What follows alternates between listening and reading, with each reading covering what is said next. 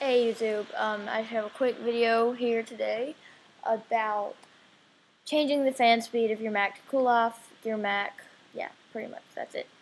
And here's pretty much the entire app. It tells you how hot your Mac is, and you can change the preferences to tell you what the fan speed is and stuff. But pretty much the entire thing, you have favorites. I don't know if you can hear it right now, it probably is really loud. But yeah, I have it sitting on high RPM.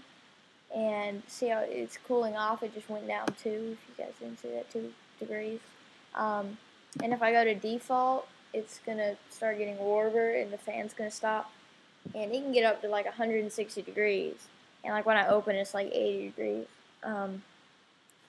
And yeah, pretty much that's it. In the preferences, come on, preferences, open. Okay, maybe preferences don't feel like opening, but there's nothing. It just lets you change from Celsius to Fahrenheit and set your settings. And like my fan stopped right now and it's probably going to start going up, but I don't have time for that. Okay, that was quick. SMC fan control. Link will be in the description. Sorry if I didn't tell you what it was earlier, but it's SMC fan control. Link will be in the description. Helpful if it so it doesn't like burn your lap. Okay, bye.